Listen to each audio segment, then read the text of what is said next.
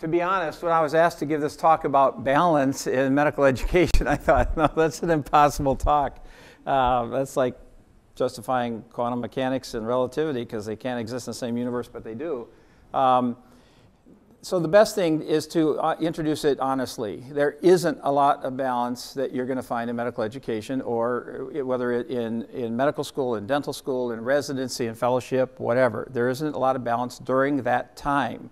So what you have to do is keep looking ahead. I mean, one of the strategies is keep looking ahead to graduation, however far down the road that is, when decision control is returned to you, and then decide what you want to do with the balance margin issue there, because it's more attainable after education. I'm just being truthful and realistic to you so that expectations aren't raised, because expectations are really everything. The history of medical education, I'm not sure about dental education, is this. 30 years ago, not 30 years ago, 50 years ago, 100 years ago, 150 years ago, how was medical education done? Well, there were too many patients, there were too many diseases, and there were too few doctors, and so everybody had to work really, really hard. And so it was a model really of supersaturation. We just threw you into the middle of the ocean and you learned how to swim, and we found out that that's a good way to train doctors and presumably dentists as well. And that's the model that was started up those many long decades ago and continues even to this day. And the reason it continues today is that it works. It is a lousy way to live. The residency that I taught for 15 years, I would tell them this often. It's a lousy way to live, but it's a good way to learn. That sounds like a bad sentence, but let me justify it and explain it and walk through it a little bit. You are paying a price for that gift, for that quantity, that entity you want at the end of education. And that entity, what you want is clinical competence. Believe me, you want clinical competence at the end of the period of time. And the price you're paying for that goal is your life. To a certain degree, you're giving away portions of your life in order to gain that thing of clinical competence.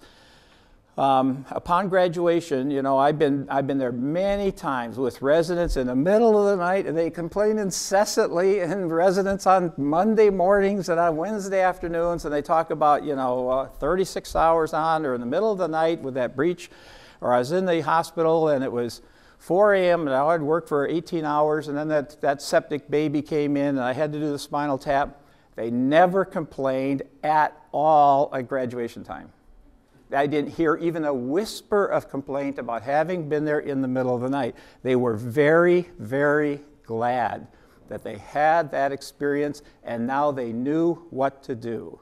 You get out there and practice, and those things come in. You want to know what to do. I hope I'm explaining this well enough that it isn't easy now, but the model works for delivering a very valuable commodity. We do not want to release incompetent doctors on an unsuspecting public, and neither do you want to go there. As you get closer to graduation, you're going to be wondering about your competency, and this is one of the things that the medical education system will deliver.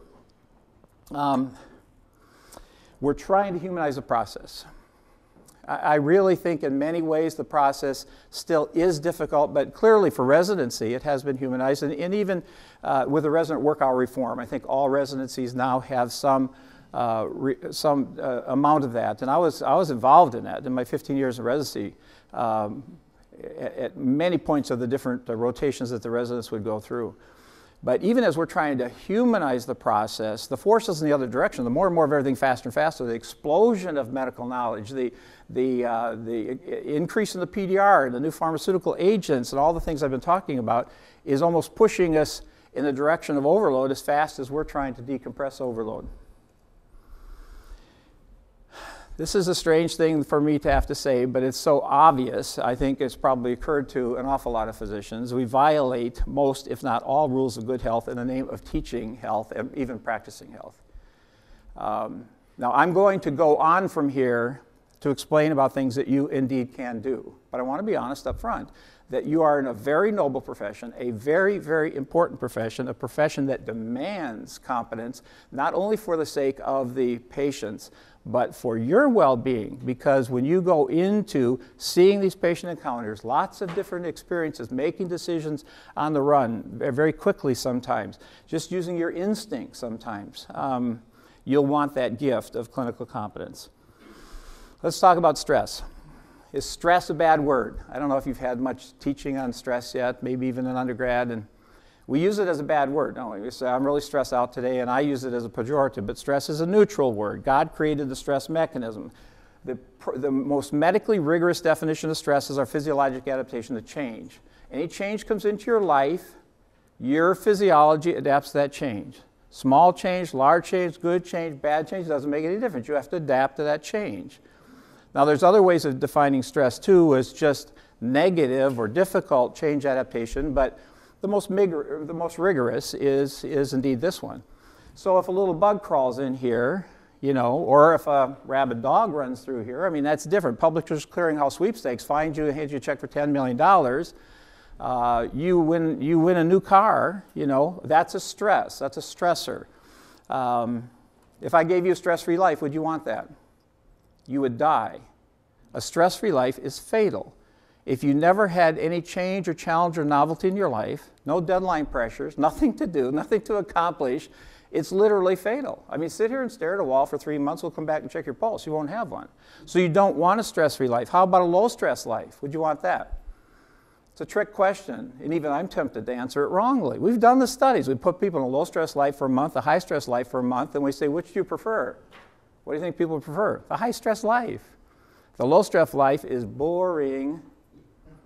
So you don't want dead, and you don't want boring, but you don't want hyperstress either. Hyperstress has its own set of problems.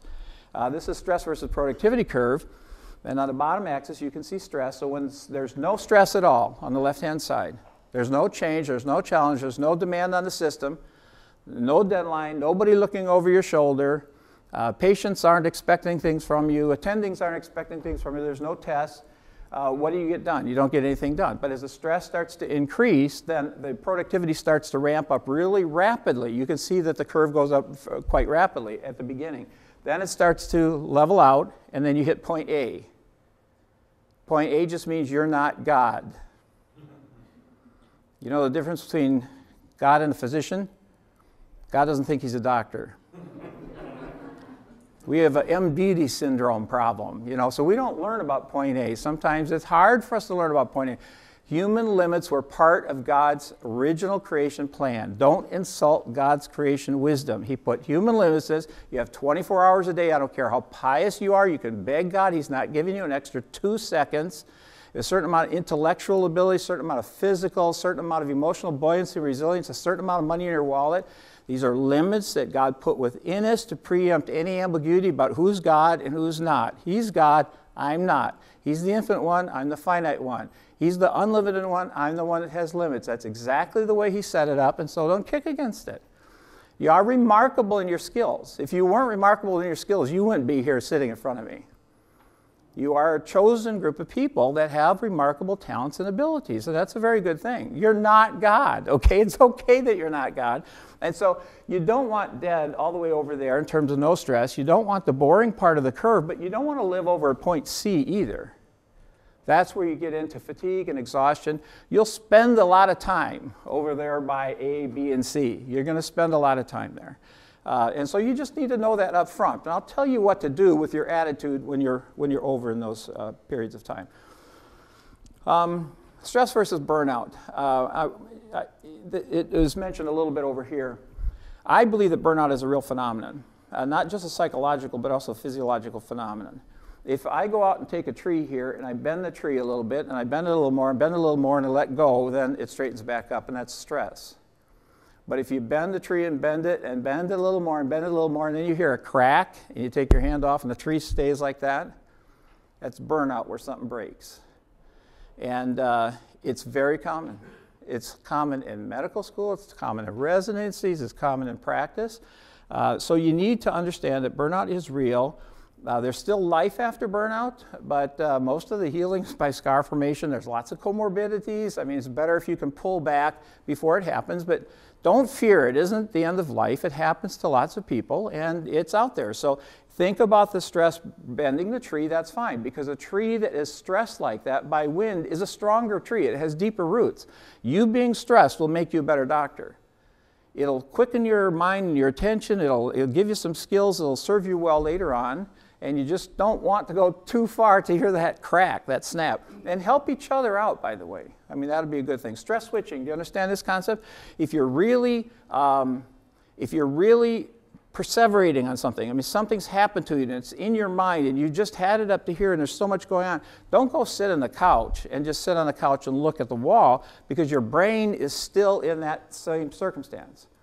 Do something that takes your mind off of that. I like to mow my lawn. I mean, that's a stress switch for me. Some people like to play basketball or watch a movie or read a novel. Whatever works for you to take your mind off of the stressor is what you need to do. If I go speak somewhere and I'm really exhausted when I get home, by the time I get to my next speaking, I don't even remember where I was. I mean, it's totally gone. And so it's a way that my brain automatically kind of clears out previous... I'm not going to call you stress-inducing environment here, but you need to know that you can take more than you think you can take. When I said that stress is our physiologic adaptation to change, God and the system will test you in terms of your adaptability. You might think you can't make it, but try to go out for the Marines. You'll find out you can do more than you think. Go out for the football team. You can do more. It's to become a marathoner. This whole process will strengthen you and will give you some resolve and allow you to have some of the energy and focus that you need later on. And you can take more than you think. You're still not God, and there are limits, and you understand. Learn what depression looks like. A lot of people will get it from time to time, and then seek help if you have that. I mean, seek help, talk to other people. It's a common occurrence, and that's a sad thing actually to say, but be careful about it. How do you decompress, though? When you have these experiences, how do you decompress? How do you pull back? How do you get yourself healthy again when you get home? We're going to be talking a lot, almost all the rest of the slides are that. One thing is sleep. A lot of times you're going to be, when you get into being on call, a lot of times you're going to be sleep deprived. And if you have an opportunity to sleep, just go ahead and sleep and try to catch up as much as you can. Sleep deprivation makes cowards out of everybody. And as a matter of fact, the average American gets 3 hours, almost 3 hours less sleep per night than 100 years ago, 150 years ago. And so sleep deprivation is widespread across our nation because of the progress and the more and more of everything faster and faster. But sleep can be a great therapeutic aid when you have the chance for it. Keep your sense of humor. The system might tend to drive that out of you a little bit, but just hang on to it. You know, be like a kid. If you're going into pediatrics or pediatric dentistry or something like that, you know, it's impossible to have a bad hair day when you're 3.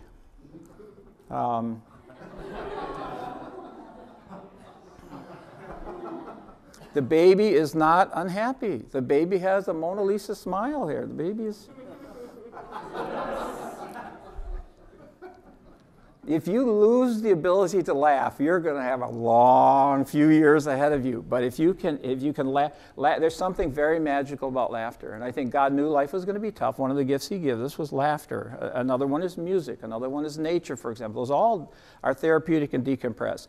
And if you can get a crowd laughing, you can tell them anything. I use that all the time in my speaking. Sometimes I have to tell difficult things. Well, you get them laughing, it decompresses the resistance, you know, lifts them up, opens them up, and then you can just drive a truck right through that.